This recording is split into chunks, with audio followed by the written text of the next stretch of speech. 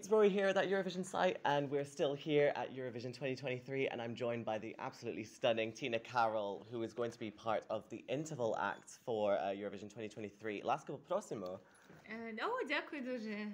Як справи? Все добре, дуже приємно. I'm so happy. You know more?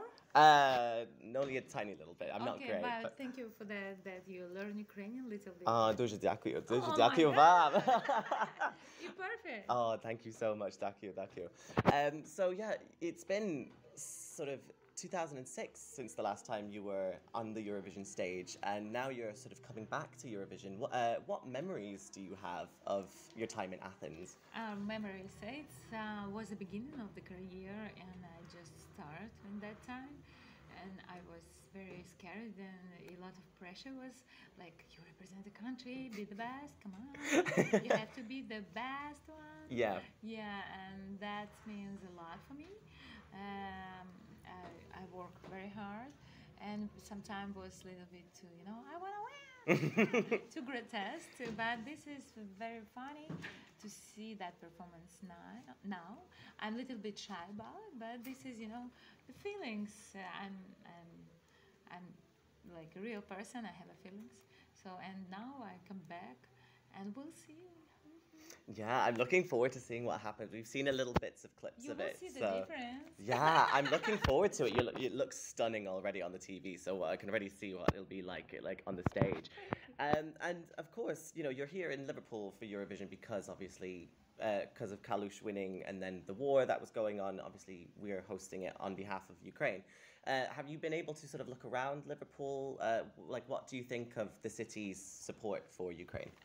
The city is so warm. The people very smiley, and I feel like I came to a family, a new family, shoulder by shoulder. We together try to, through the art and music, bring hope, joy, love, and bring a freedom. And for next generation, explain that without Russian shows go on. Yeah, come on, definitely. Yeah, absolutely. And the Liverpool, it's amazing how people support. I'm so grateful about that. So thankful. That means a lot because this is, for me, this is live a spirit. For example, this is like you feel that, okay, you're not alone. You fight, and you have someone behind your back, who watching your back. This is very huge, and huge support for the whole nation, who watching Eurovision, even from the bomb shelter now, even from on a military front, the troops, they're watching the Eurovision, because this is how people bring a joy for them. Yeah. Yes, and they, Ukrainian, okay, I like this performer, and they voting them. Yeah, this is strong. This is how we united. This is all about future. Yeah, definitely. And we're so happy to be hosting for Ukraine. The amazing Ukrainian musicians are here. I can imagine who can be the best one in that.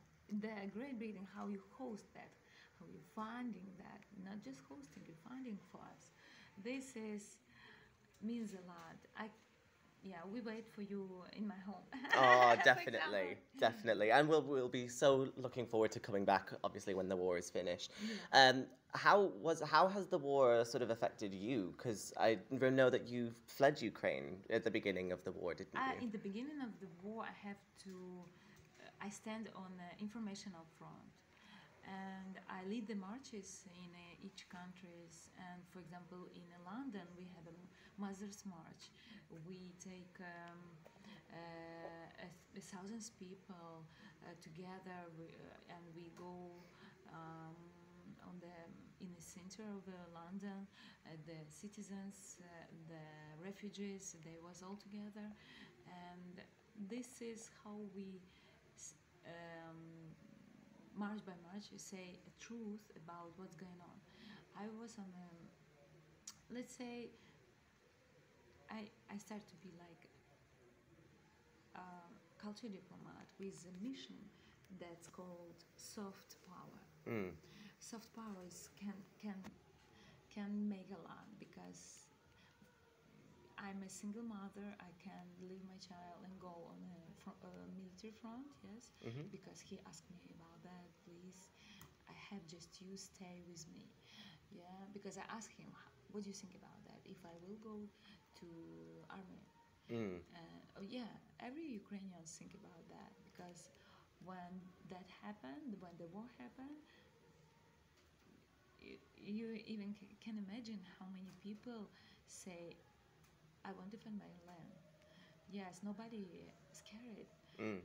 and everybody was very brave, and now too. And for example, my team, and not just my team, the musicians, the journalists, Mm. but journalists, this is informational front, but for example, musicians, they take weapons and Mm. fighting now, who just play piano or play on guitar, or dancers, they fighting now, they are in army. This is such difficult. Can you imagine your friends, for example, somebody singer or dancer, today take a weapon, change clothes and change a mission. Yeah, it's crazy. It's crazy, Yeah. yeah. And live in front line. You know, front line is very difficult, and it's not about fancy things. Yeah. No. Really. And this is and about me, yeah. I funding the money for the military, the woman in military actually a lot. Hmm. Yes, for the kids, because those people, those parents on the war, mm, and actually I live in Kiev, but I'm traveling because I have to go and sing or talk about. Yeah, and you're doing a fantastic job. So Oh obviously, no, no, thank honestly, you. and also, we must also say Slava Ukraini. Oh, Heroyam Gerom Slava. Slava, you're Thank amazing. you, thank you so much. You, Thank you. thank you so much. Yeah, and obviously you say you're raising the money and with the Maybe you're foundation. Ukrainian, yeah? Maybe a little bit, maybe a tiny bit in it. But yeah, you're raising your money through the foundation as Yeah. well to sort of help on the front line. I mean, how do you feel your helping is helping Ukraine? Oh, it's helped a lot because I have my foundation that care about the kids who ill cancer. That year is 9 years of my foundation. Mm. Yeah, we give them medicine. We rebuild the medicine centers for them, and in that year when the war happened, we try to bring very important things for the women